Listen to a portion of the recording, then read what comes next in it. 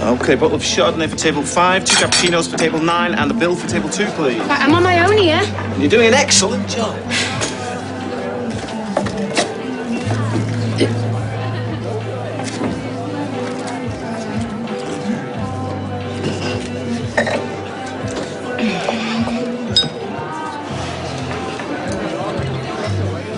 To be honest.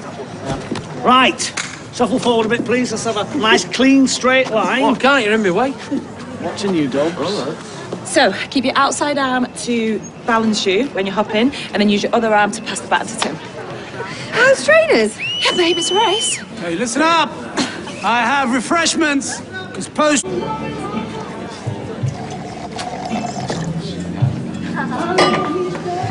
Table 2 still waiting for their bill. Table 4 haven't had any coffees. So, Tom, take a chill pill. Kate, you've been drinking? Yeah, and I feel really chilled.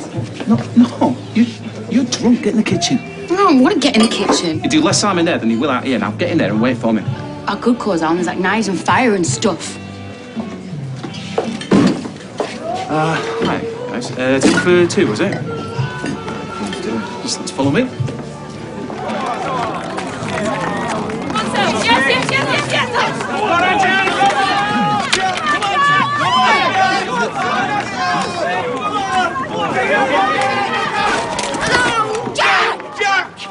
I told you it was too soon. You're okay. He's bleeding. Okay, let me have a look. It's okay. See, this is how it all started. He shouldn't be doing stuff like this. It's too dangerous.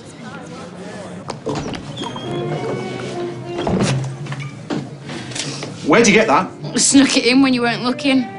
I could sack you for this. Fine, do it. Oh, you want to be sacked? I don't care. Kate, I thought you and Rana were talking about having a baby. I'm not sure getting wasted and losing your job's going to help.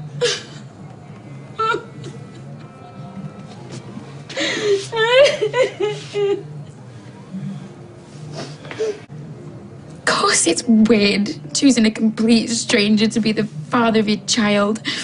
And I was happy to put it on hold. Doesn't mean we can't talk about it. Kate, she was treating Kirk's rash. I love Rana so much. All I want is for us to have a family. Sounds to me like it's just a question of timing. After what happened with Aiden, who knows how much time we've got. Yeah, well, that's true. You should see little Susie. She is amazing.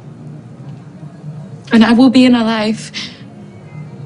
But it's not the same as having your own. Yeah, well, I feel the same way about Ryan and Ellie. Have you ever wanted kids of your own? Well, for a while, I don't know.